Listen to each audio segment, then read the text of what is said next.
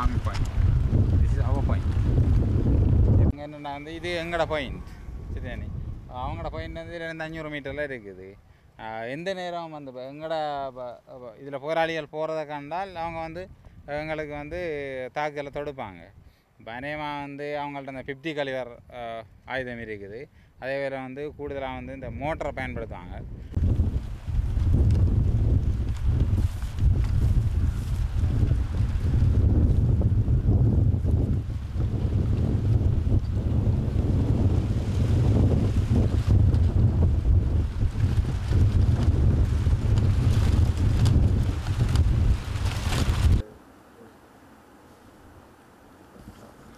கணிசமான இளைஞர்கள் சிறுவர்கள் கடத்தப்பட்டிருக்கோம். இப்போ இந்த மென்தீவிர யுத்தம் என்று சொல்லி ஒரு நிழல் யுத்தத்தை இலங்கை அரசப்படை ஆரம்பித்ததுக்கு பிறகு எங்களுடைய முன்னரங்க காவல் நிலைகள் நோக்கி, குறிப்பாக பவுனதீவு முன்னரங்க காவல் நிலைகள் நோக்கி தொடர்ந்து செல் தாக்குதல், துப்பாக்கிச்சூடு போன்ற தாக்குதல்களை தொடர்ந்து நடத்தி கொண்டு வருது.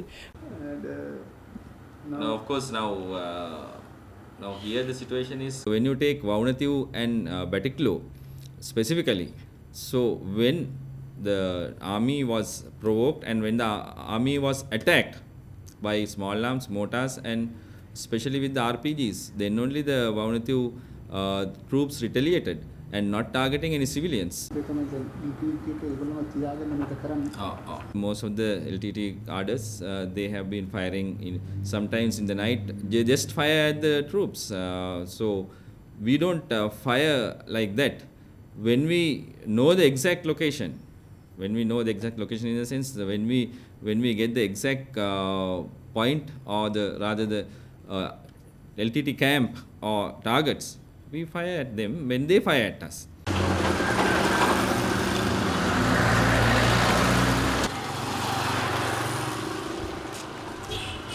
What we can see here in the district is that the means used in attacks and retaliations have escalated. It was first like small guns, then it was grenades, then it was claymore mines, then it was aerial bombardment, then there was suicide attacks and so on. So in that sense we can see a steady escalation of the situation at the moment.